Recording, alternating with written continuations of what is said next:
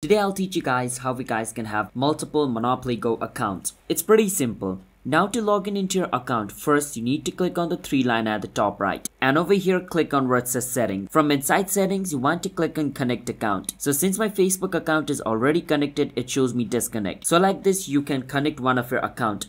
And if you want to connect your other account, then what you can do is click on connect account and click on disconnect. Once you click on disconnect again. What this will do is this will disconnect your current Facebook account. Now what you can do is close your Monopoly Go app and just delete your Monopoly Go. Once you delete your Monopoly Go app, re-download it again. Once you re-download your Monopoly Go app, open it. And after re-downloading your Monopoly Go app and opening it, what you want to do is you want to click on over here where it says, play with friends. You can choose your Facebook or Apple. But since my other account or my second Monopoly Go account is also linked with Facebook, I will click on play with friend and click on confirm. Once I do that, I can click on continue and I can log in into my Facebook account. Once I log in into my Facebook account, I can click on continue and my Facebook account will be linked and my Monopoly Go account or my second Monopoly Go account will open up just like this. So that is how we guys can have multiple Monopoly Go accounts inside your phone.